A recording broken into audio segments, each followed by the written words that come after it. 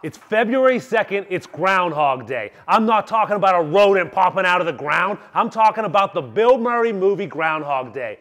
You people out there keep doing the same thing over and over again and expecting different results. That's insanity. Stop doing the same thing, reading the same books, watching the same motivational videos, and not taking action. Enough is enough. This is Groundhog Day. Make it a real holiday, a real day for change. And stop repeating the same nonsense and do it differently, do it better. I'm out!